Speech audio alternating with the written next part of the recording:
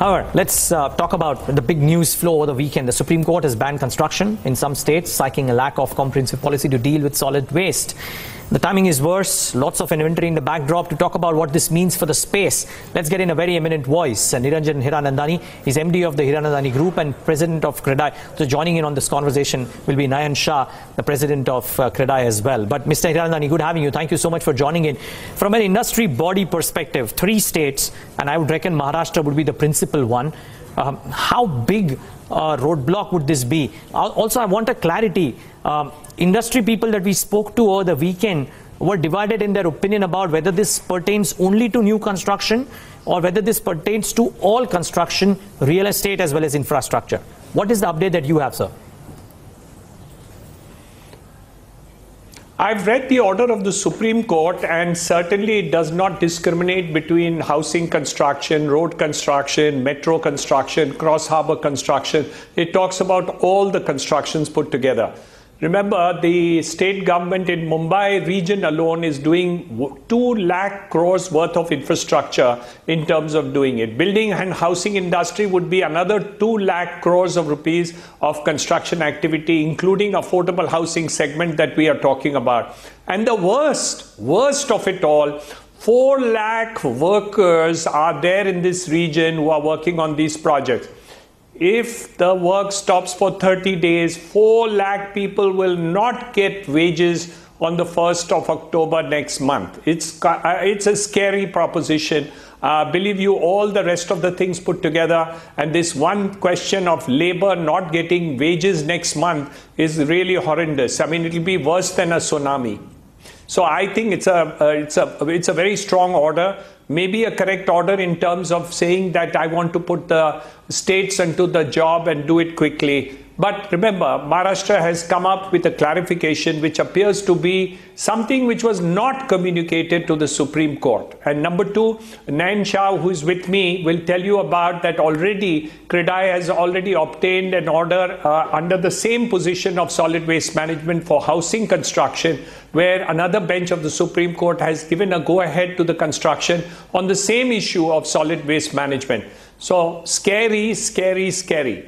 It is indeed, and that's what the view was of all the people. But okay, since Mr. Hiranandani mentioned Nayan Shah and telling us about the order that CREDAI has obtained as well, let's get him into this discussion. He's the President of CREDAI. Mr. Shah, good having you. Thanks so much for joining in.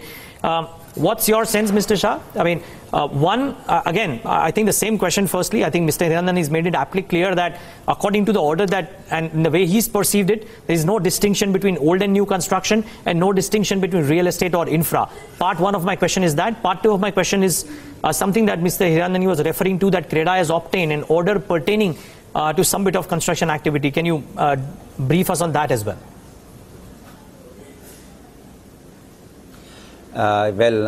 Hi.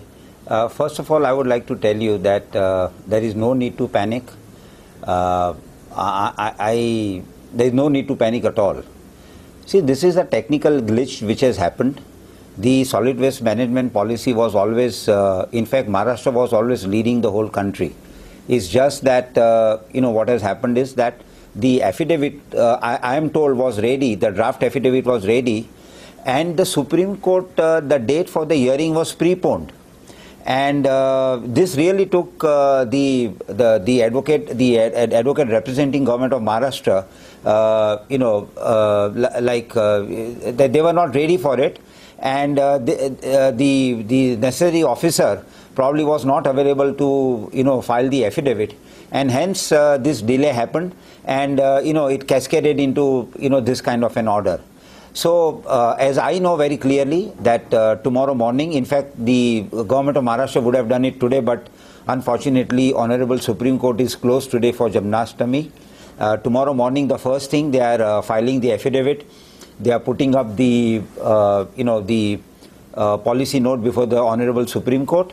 And I think it's a matter of 1 or 2 days that, this stay, technical stay, I would say, would be lifted, Are you saying, so this is my view. Are you saying, Mr. Shah, that you are confident that this is merely a technical glitch and it will get lifted? Because the reason I ask this question again is because when we heard the reports that came in on Saturday or Friday, as the case may be, it almost seemed as if the Supreme Court has said that the next hearing is on October 9th, and until then it stays as status quo.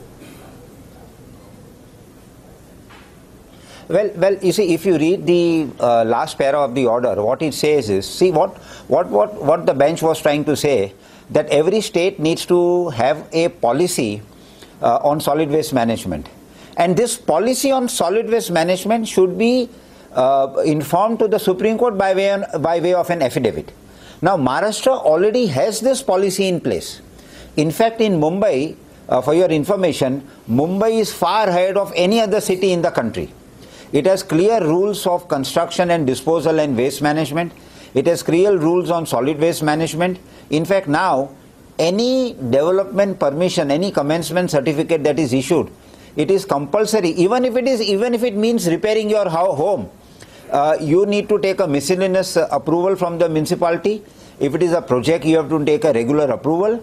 And while you are taking the approval, you have to ensure that you tell them how much quantity of brass of construction and development waste is going to be generated, at which place are you going to dispose of that waste, who is the contractor who is going to do, and then over a period of time you have to keep a list of the trucks the truck number by which, if possible, the truck number by which the waste is disposed, the site at which the waste is disposed, so on and so forth.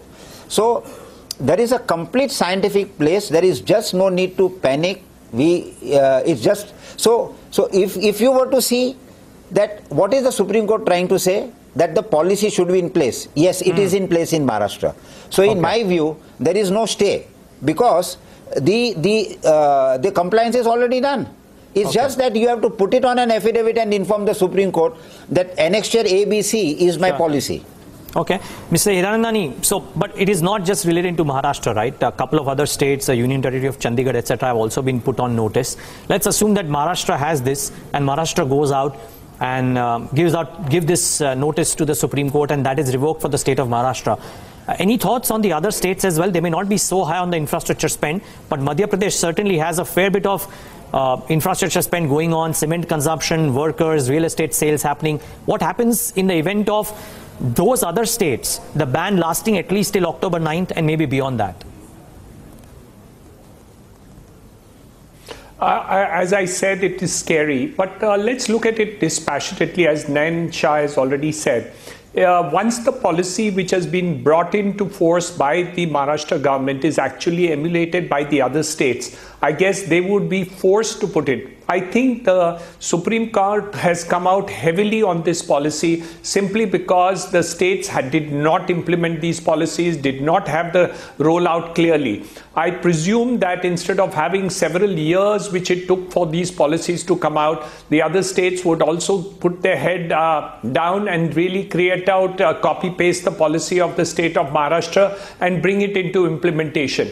I think in a way, this is really meant to insist on the states that if you don't have a policy, the Supreme Court shall do this. Remember one thing, the same thing we should not take for, the state should not take it for granted. I remember when solid waste management took place in the case of Mumbai city, it took almost 2.5 years to get it lifted. So I think unless the states are absolutely proactive, which I think Maharashtra is, if the other states are not as proactive as Maharashtra has now putting it across, I think the other states will really suffer.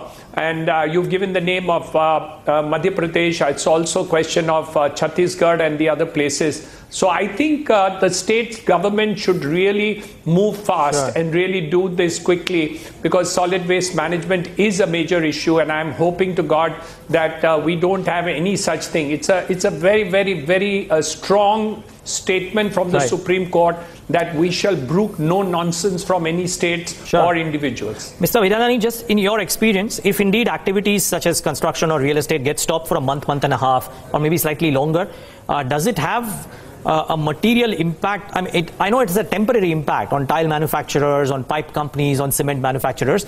Does it get recouped in the months ahead? What would be your best guess about this?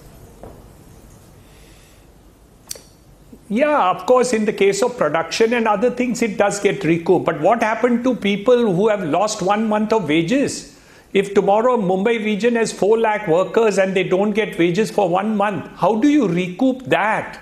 It's unbelievable. I mean, people talk about the business of business, but what about the people affected in this whole situation? I think that's far more serious. So we will be able to recoup construction and other things if it does happen in the other states, and I'm hoping in Maharashtra it doesn't happen. But it takes a longer time for people to do it. It's a human suffering which is the biggest of all. We talk about GDP, we talk about the other losses which the economy will come to, which is of course significant, and we should see to it that just now when the economy is beginning to pick up again and the GDP rates are going up, this would actually be a significant blow in the total terms if it's not handled properly and we are not able to convince the Supreme Court. But as Nayan Shah has correctly said, as far as Maharashtra is concerned, we are very optimistic that we will be able to convince the Supreme Court very early. Okay. Fair call. Last question to you, Mr. Shah, on this discussion. Again, I mean, I just wanted to get a sense. I understand from what Mr. Hiranandani is saying that the loss of laborers is probably preeminent, but since we are trying to talk about the business impact here, do businesses which are home improvement or home manufacturing suppliers get permanently impacted, or does this kind of correct itself in the ensuing months if the ban is temporary in nature? Well, actually, I would like to say that I don't know about the other states, Chhattisgarh or Madhya Pradesh, but I think all these states are likely to approach the Supreme Court in the next 2 to 3 days and have the affidavit filed and have the stay lifted. So I honestly feel that this will not go on long for a month or something like that. It will be over in 2-3 days, because under the Smart Cities program, one of the first precondition of the Ministry of Urban Development was that you need to have a solid waste management and a construction waste disposal policy. And each of this, see what has happened, try and understand. The hearing for this case, as I understood, was preponed by a few days or by a few weeks. It suddenly came up. So, as it happens in government, they generally are sleeping.